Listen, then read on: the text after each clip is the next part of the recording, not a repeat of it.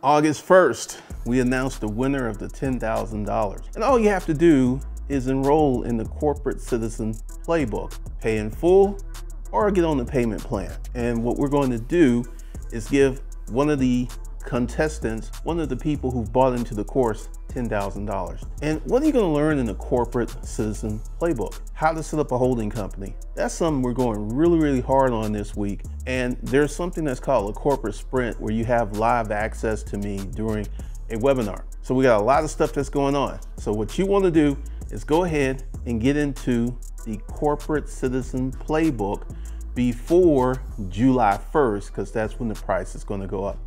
And all next month, we're going to be talking about the most important part of a business, how to get customers. So with that, let's get into this video.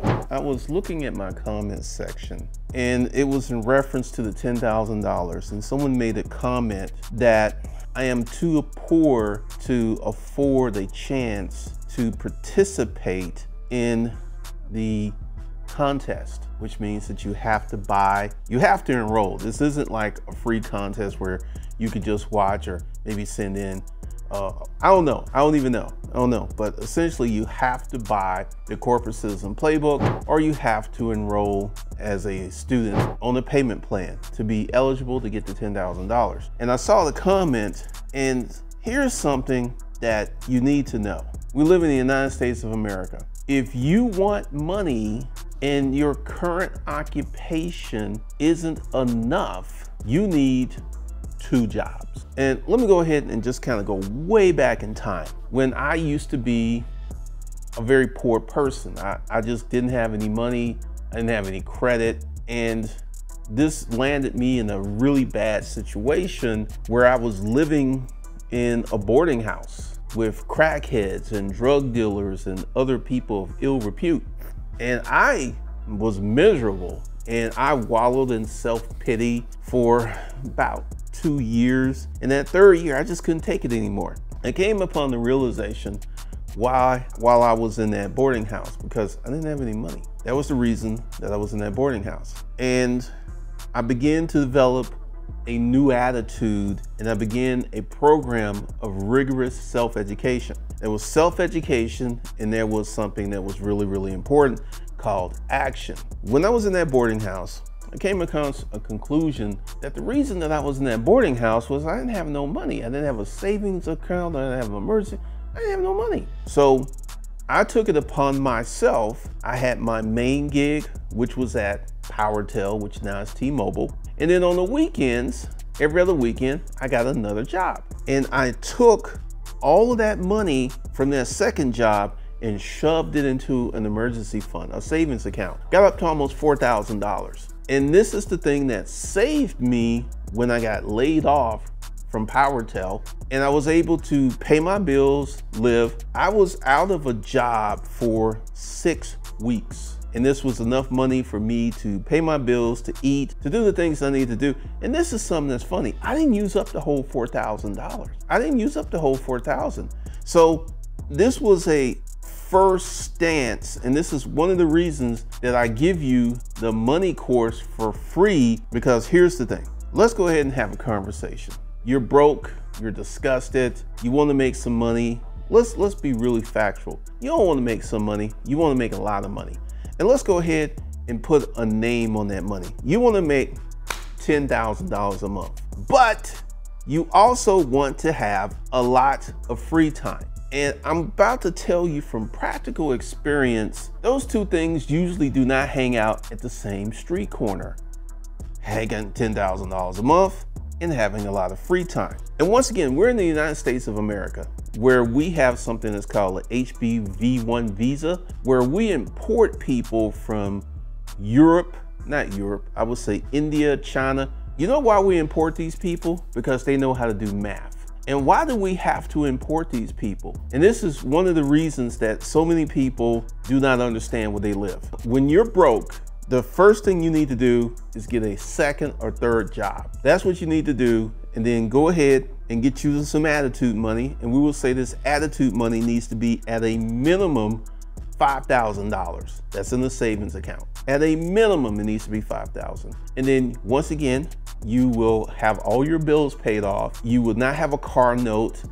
And then, because here's one of the big issues that impact so many people: stress. It is very hard to start a successful business when you are stressed out. And I can't think of a higher stress level than being broke. I can't think of a higher stress level than being broke, not having any money. That's one of the most stressful positions. So this is what I did. I actually had a job when I started my first business. And I actually kept my job for the first year of my first business. Now, why did I do that? Because I was living in that boarding house and I knew what it was like not to have any money. So I had a job that was producing 6 figures and I had a business that produced $250,000. So I kept both of them. And because of those lessons that I learned in that boarding house, I saved all of the money that I made from my first business. Why was I able to save all my money? Because I had a job.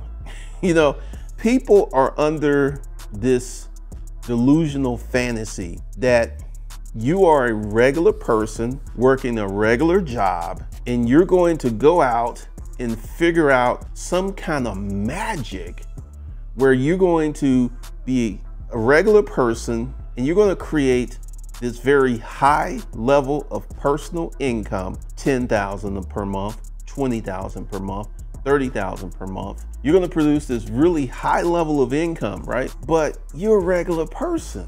You've got a car note, maybe student loan debts, credit card debts, a mortgage, or maybe you live in an apartment. And here's the thing that you need to understand. You are not going to make a lot of money being a regular person. Let me say that again. You're not going to make a lot of money being a regular person. One of the things that you would have to do is become highly irregular. So first thing you need to do is absorb all of the self-education that you can. That's the first thing. Second thing you need to do is to be deploying that self-education into action. I've had some comments up here about some of my business practices, and I don't talk about this, but I have spent a lot of money on things that did not work. This year, I would say I spent maybe, here's the 14,000. Let's just go ahead and say I spent $20,000 on things that just didn't work out, or failed projects, or something went wrong. Now, let's go ahead and talk about how did I come up with the 20,000? And this is why the money management course is free. Y'all can fight with me. You can go ahead and say it, but the first thing you need to do is get your personal income under control and to be financially stable. Once again, minimum $5,000 in the bank, no personal debt or very limited personal debt, so you can breathe. Because there is some, like, I listen to the Dave Ramsey show more so to listen to these stories of people getting in fantastical sums of debt. I mean, you got a married couple, and between our student loans and our car notes and our credit card debt, we're $300,000, $400,000, $500,000 in debt. And that just blows my mind. But that is the American way, to be in a fantastical sum of debt, and not, because here's the thing, and this is the big thing that's slowing you all down.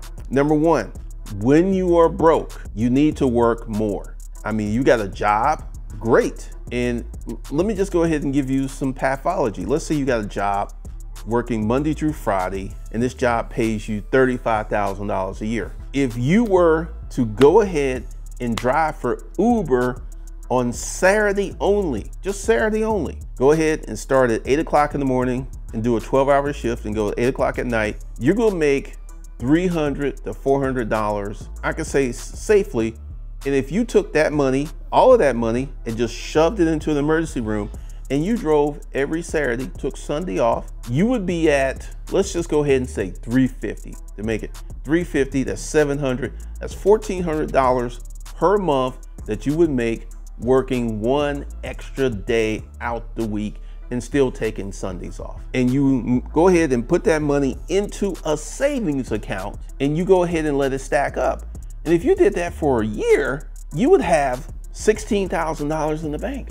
But here's one of the issues, and this is such a big issue. Right now, in the United States of America, we have plenty of jobs that people do not want. And to me, and please answer this in the comments, how can you be broke and choosy, broke and picky? It don't make no sense, because if you're broke, you're living with people, you're struggling to make it, you need a second job. You need a second job.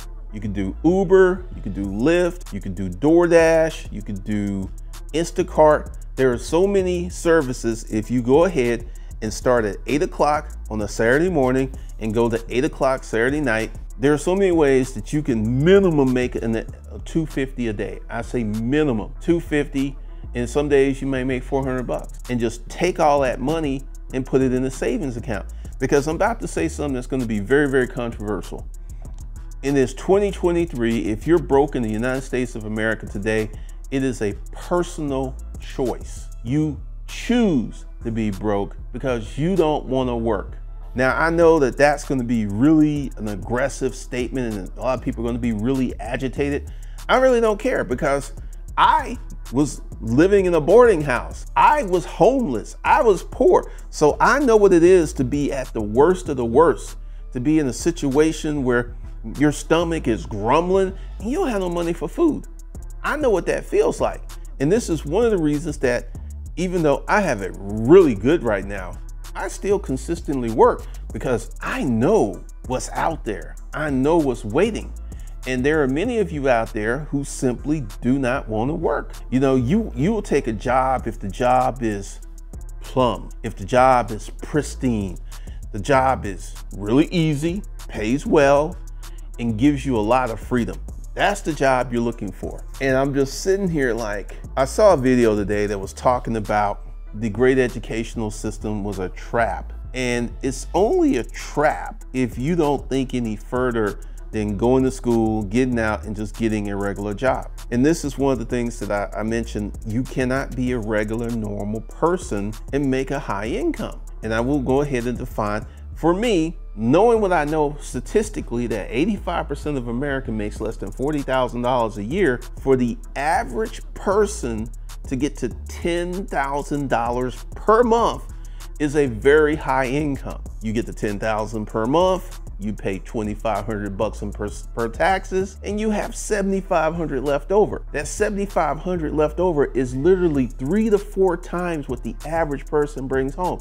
So for the average person, getting to $10,000 on a consistent basis per month is a very high income. And you have people who will flash on the YouTube channel, do this. And this is one of the things I love with some of the people in the credit card space. Navy Federal is not going to give you an $80,000 credit limit on a credit card with an average salary. It's just not going to happen unless you go ahead and inflate your stated income. And this is one of the things. I see people who want to remain average, who don't want to work, who don't want to put in the extra effort, but for some reason, these people feel that there's a hitch, there's a hookup, there's a snag, there's something that they can do for maybe 15, 20 hours per week, make $10, $20, $30,000 per month, and have the money and the time freedom. Let me go ahead and tell you how you can have the money and time freedom. Number 1, you keep your job. Number 2, you start a business. Number 3, you work harder than you're working now. Number 4, you save money, and you do this for 2 to 3 years. You will have an opportunity in the future to dictate your day. You will have an opportunity to kind of cut back. Like, I'm gonna be straight up with you. Most mornings I wake up 8:30, and I wake up when I want to wake up, and I go to sleep when I want to go to sleep. I'm at that point because years and years and years ago, I did the work. When I was in the storage auction business, I used to work 12 to 16 hours per day. And I'm very proud of that, because this went on for years, between running Craigslist ads, going to auctions, unloading units. There was a lot of work to be done. And that's the thing. And this is why I say, if you're broke in 2023, it is a personal choice, because the work that you are fit to do, you don't want to do it because for some reason you want to be broke and picky. And let me go ahead and just explain some stuff to you. And this is one of the reasons I'm working hard. We're going to have a recession in the end of 2023, end of 2024. And what do you need to do before the recession gets here? Because technically we're not in the recession. Technically, you need to be economically prepared before the recession. It's going to be really, really hard for you to become economically prepared during the recession unless you are someone who's exceptional, willing to do the hard work, willing to actually do the choices, willing to buckle down. Because like I said, in 2023, in the United States of America, if you are broke, it's because you do not want to do the work. Everybody wants to be a YouTuber. And let's just talk about this. The top 10% of YouTubers make 90% of the YouTube money, right? And the top 10% of YouTubers make the majority of the money. Do you understand that 75% of YouTubers don't make any money? 75%. You wanna know why they don't make any money? They don't wanna do the work. I'm at a point where it's just a habit where I'm consistently watching YouTube videos, so I know what goes on with YouTube. To be a successful YouTube, and you know, from AdSense, I don't really consider myself to be a successful YouTuber from AdSense, but my AdSense is $2,000 to $3,000 per month. And one of the things, you know, for the average person, that would be a lot of money. That would be a lot of money. For me, you know, it's just, you know, I have bills. I have bills associated with my YouTube. So that money goes ahead and pays for the bills. But one of the things that you have to understand is if you want to be successful in these United States of America, you have to be open to doing the work that you are fit for right now. Maybe 3-4 years in the future, you'll be a different person. You'll have a different level of skill sets. But right now, if working in Burger King and working in Uber is all you can do, that's what you need to do until you develop skills. Now, I'm gonna hear this, but man, I'm working 2 jobs. When am I gonna have time to learn these new skills? Let me explain it to you. I was working a full-time job and I was working a part-time job. And you know what I did every evening when I came home? I didn't have a television. I would go to my books, I would listen to my tapes, I would do my study after work, and this went on for years. That's when you do it. You have to make good personal choices. Am I gonna watch TV or am I gonna learn a new skill set? So just like I had the time when I was working 2 jobs, you have the time. But once again, are you going to invest that time into something that's going to be productive in the future? Or are you just going to just sit back and Netflix and chill? It's all a personal choice. And I will stand by this statement. In 2023, if you're broke and you don't have money, it's because it's a personal choice. To liberate people who have prepared themselves, because once again, my selling has changed.